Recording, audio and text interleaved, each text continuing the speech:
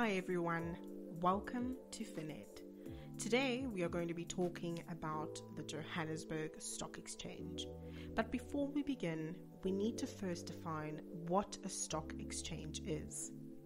According to Statista, a stock exchange is a marketplace where stockbrokers, traders, buyers and sellers can trade in equity products. The Johannesburg Stock Exchange, also known as the JSE, was formed in the midst and excitement of the South African Gold Rush, also known as the Witwatersrand Gold Rush. Founded on the 8th of November 1887 by London businessman Benjamin Miners-Woolen, the JSE was known then as the Johannesburg Exchange and Chambers Company. The exchange was popular and by the end of November 1887 had over 68 companies registered on its official list. In January 1890, the exchange had over 300 companies listed. Some of the oldest South African companies listed on the JSE are the brewery SAB Miller, now known as AB & Bev, listed in 1897. Cement and lime producer PPC Cement, listed in 1910. Pulp and paper company SAPI, listed in 1937. Industrial brand management company Barloworld, listed in 1944.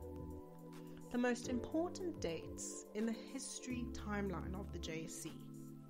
1947, South Africa had legislation covering financial markets, which started with the Currency and Banking Act 31 of 1920, which was later replaced by the South African Reserve Bank Act 1944. In 1963, the JSE joined the World Federation of Exchanges.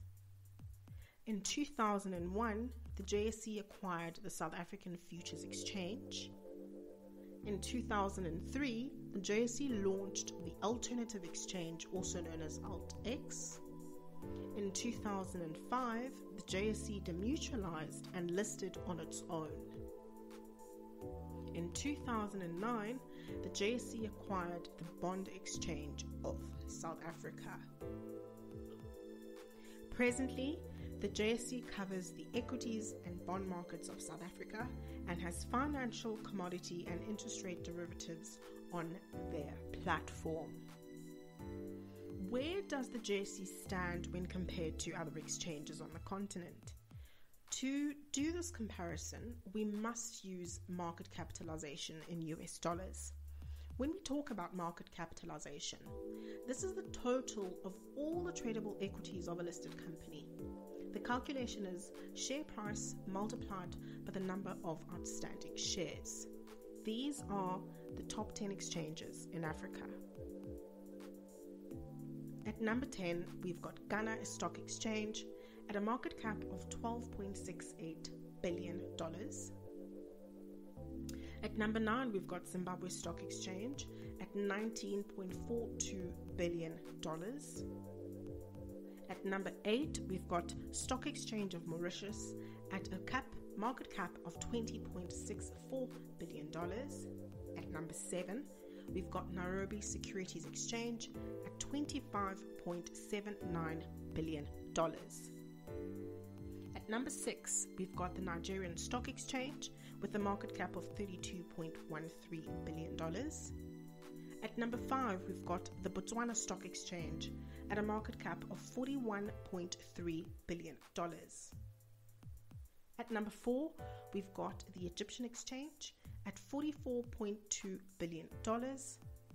Number 3 is the Casablanca Stock Exchange in Morocco at $60.86 billion. Number 2 is the Namibia Stock Exchange with $138.37 billion. And of course at number 1 is the Johannesburg Stock Exchange at $1.15 trillion, the biggest exchange in Africa. According to the Absa Africa Financial Markets Index report of 2021, this is an annual report that evaluates financial market development in 23 African countries. The top 5 rankings for 2021 are At number 1 is South Africa, followed by Mauritius, Nigeria, Ghana, and at number 5 is Uganda.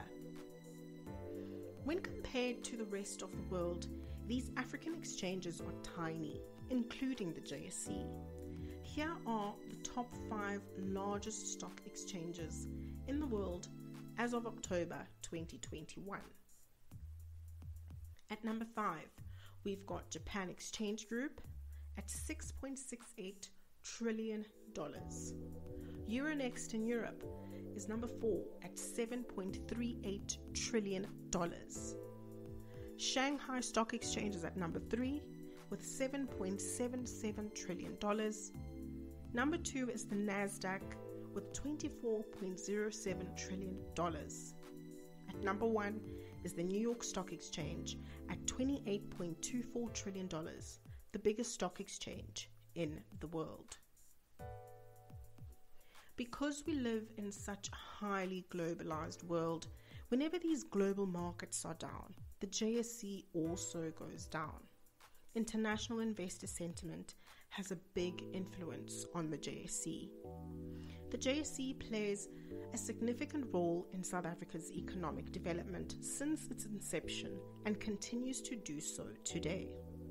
In its 2020 annual report, JSE Chairman Nonkululeko Nyembezi briefly touches on this and said, and I quote, "Although the JSE cannot itself address these structural economic challenges, we can preempt the possible impact on our business by developing products that are tailored to the direction the world and the markets are taking."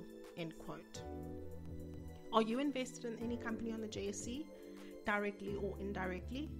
Let us know in the comment section below and your thoughts on this video. Thank you so much for watching. See you on the next.